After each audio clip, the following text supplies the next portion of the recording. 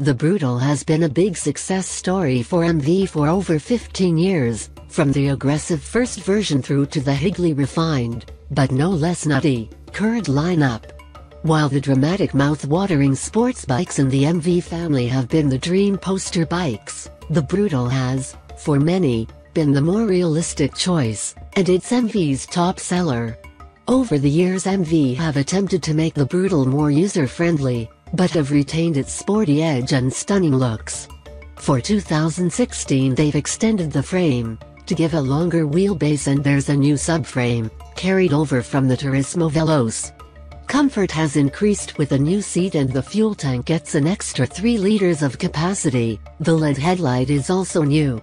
A new dashboard makes scrolling through the 3 rider modes and 8-stage traction control far easier, and there's a new quick shifter which works both up and down changes. The distinctive triple exhaust is all new and now complies with tight 4 Euro regulations. The 800 inline triple has also been tweaked, which again was mainly to comply with 4 Euro. This does mean power is down slightly, by 9 bhp to 116 bhp, but peak torque is up, which should, in theory at least, make the bike more usable than ever. The first batch of bikes will be arriving in the UK shortly, with prices starting at £10,499.